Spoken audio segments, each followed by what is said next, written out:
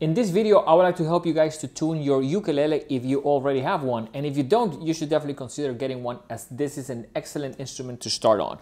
So let me get the one that we use here at the school. It's a Lohanu, and I believe the model is LUT. A great instrument because it comes already with a strap, which mainly the strap is easy to get, but what you need is strap locks. You need the strap to have a place to hold the ukulele, and a lot of ukuleles don't have that. So we definitely recommend for you guys to have one that already comes with this, because it's a big help for students that are younger. So let me show you the first couple of things that we have found, especially when tuning ukulele, especially when you get it the first time, is that it's going to be really out of tune, and it gets particularly complex to tune it. So the strings would go from the one on the bottom closest to the ground when you're holding it this way will be 1. Then we have string 2, string 3, and string 4. Now mine is already in tune, but usually it's going to be pretty out of tune. So I'll detune a couple of strings just to almost recreate where would that be when you get it, let's say, out of the box. Now I am going to use my iPad, and one of the recommendations that I have is try to get one of those free apps for piano. I think this one is literally called the Free Piano. And one of the things that is important, and that's why I want the app, I want to show you guys the string 4 is the letter G. So that is this one. So I would start by tuning that one. And one thing that you can do, especially at the beginning, is to try to get it close. We have another app that I'm going to show you in a second how to use, but I will play that note and try to get close to it, even if it doesn't sound perfect. Now, you don't want to do a lot of big turns. You run the risk of literally breaking the strings. So the second string, and that was a G right next to middle C. So this is middle C, and this was that G. That is string number 4. Then you have string number 3. That is going to be a C. And in this case, the ukulele is a little bit, I guess, interesting, in which the string 4 is higher than string 3. So then actually we're going down. So we're going from this C, sorry, with that G to this C. So the next one is C. So I'm going to play C on the piano here. Just get it close.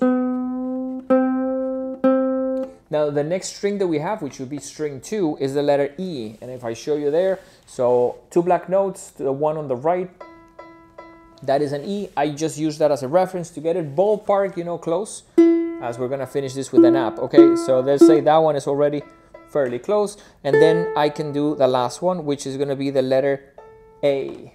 Now, of course, my ukulele was already closer, but the point is that once you get it close, I would use an app called Guitar Tuna, which also is free, and I already have in my iPad here. An important thing, usually I have it already here. Here you have to change. Usually the app is going to be on guitar.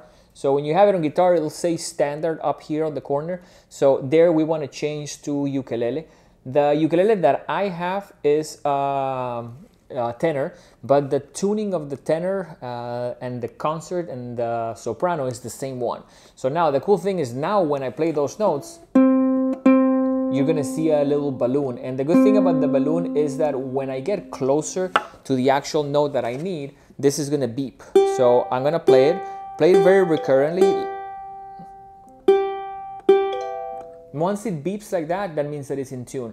One thing that is important, don't do this with a pick, do it with your thumb, with the skin of your thumb, and try to play constant notes so the machine can actually do its job. Let's go to string number 3.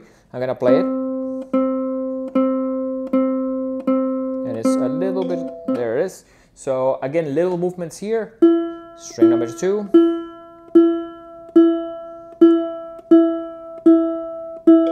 Good. And then string number 1.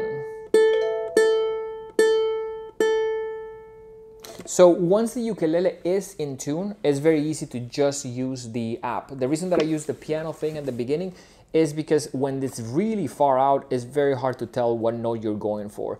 And I think the app may even have trouble, especially when it gets shipped, because usually when instruments get shipped, they on purpose really detune the strings so it doesn't break as easily. So that, I think, is important to know. So definitely keep in mind, I think using this app is a great thing. The app really works well because it gives you the balloon, and the balloon not only tells you if you're going too low or too high, but you can see the direction of where it's moving. So if it's moving in the wrong direction, change direction on the pegs.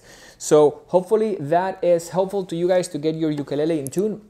Ukuleles don't last in tune long at all. I would say every 2 or 3 songs is fairly out. And remember that when you play it,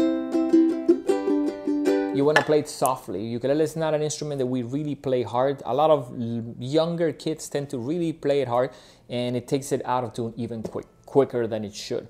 So we hope that, again, the video was helpful, and we hope to see you guys soon. Remember, we're the Hit Music Studio. Our teachers are available to teach remotely. We even have a new program called the Flex Lessons program. So definitely drop us an email, visit our main site, thehitmusicstudio.com, so we can even schedule a free trial so you can meet them and talk a little bit about what are your goals in music. We hope to see you guys very soon. Take care.